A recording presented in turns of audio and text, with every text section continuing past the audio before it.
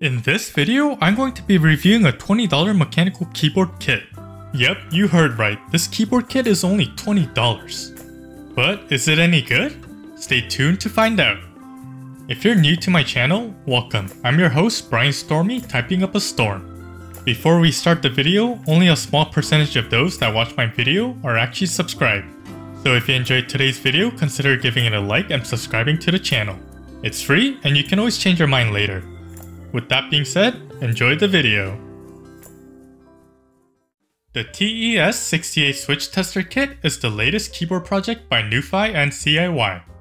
Like I mentioned in the intro, the kit is only $20, which is considered really cheap in the mechanical keyboard hobby. So keep that in mind throughout the review, as they did have to make some compromises to keep the price super affordable. One of the features that makes this keyboard unique to any of the other keyboards that I've reviewed on the channel so far is that it does not support wired connection. Instead, it is powered by two AAA batteries, and you can use either Bluetooth 5.0 or the 2.4G wireless mode with the dongle. Also, since this is a keyboard kit, it does not include switches or keycaps. NuFi does have optional add-ons including CIY EVO red switches and their Coast keycaps. NuFi sent me these switches, so we'll be reviewing them later, but not the keycaps, so I'll be using my own keycaps for the build. Alright, let's move on to the unboxing. The TES68 comes in a pretty standard packaging box. Inside you have a user manual which says GK68, so I'm assuming that this is an OEM. You also have some stickers for the case and your keyboard. Just FYI, it did not include a keycap or switch puller, so you'll need some for your build. I ended up getting their beach stone colorway, but you also have 4 other case options including aqua, orange, fluorescent yellow, and black.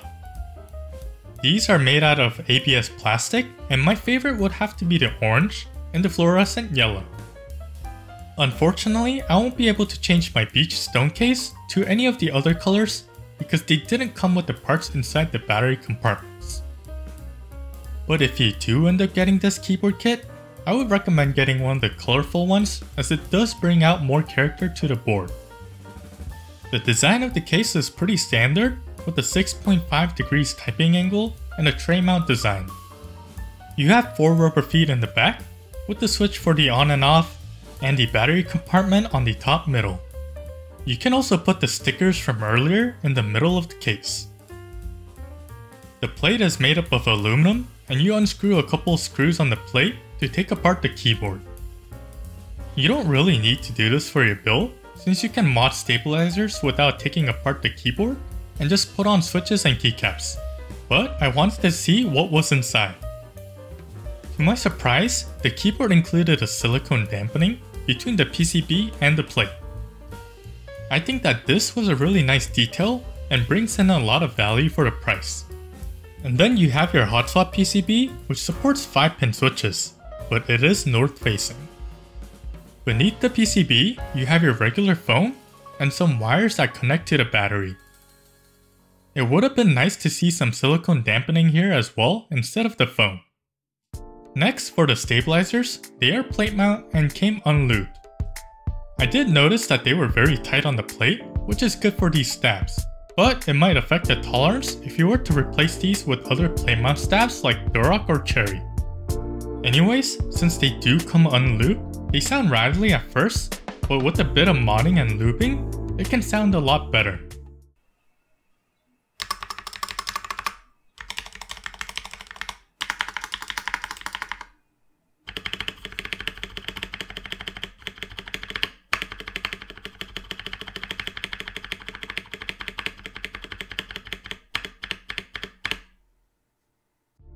Moving on to the switches, I was actually impressed by the packaging that it came in, as it was in a plastic tub.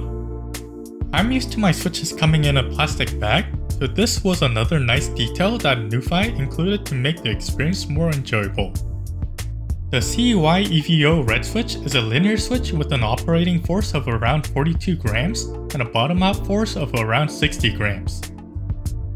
I didn't have an opportunity to loop them this time around because I was busy finishing finals for school. But these switches feel pretty similar to most other red switches, They have a slight scratchiness to them, but they're not bad. Lubing will definitely help reduce the scratchiness. For the keycaps, I ended up using the Polycaps black on white PBT keycaps for a simple, clean look. I have reviewed these in the past, and you can check it out in this video. So here's how the build turned out. Everything was pretty straightforward, and I think that this keyboard is a pretty good deal for $20. A lot of people are always asking me for a budget option, and if you're new to the mechanical keyboard scene, this is a great budget option to test out various switches to find out which one you like. It has hot swap, and I do like the various case color options that they offer. At first, I was kinda surprised that they didn't have wired USB mode, but I know that some people prefer a wireless keyboard, so if you're one of those people, I don't think you'll be missing out too much by not having a wired USB mode. So whether you're a no cable type of person or an office working employee, I do see situations where this fits perfectly. Personally, I had no issues using this wirelessly with my PC, but as always, your experience may vary from mine. I also really like the addition of small details like the silicone dampening between the plate and PCB. With some mods, you can definitely get a lot of value with this keyboard, especially for the price. Before I show you the sound test, I just want to ask you to like the video and subscribe to the channel if you enjoyed today's video. I got a lot more exciting content coming up that you do not want to miss. Also, go follow my socials like Instagram and TikTok. Big thanks to Newfi for sending out the product for review. I've been your host, Brian Stormy typing up a storm, and until next time, stay safe and take care.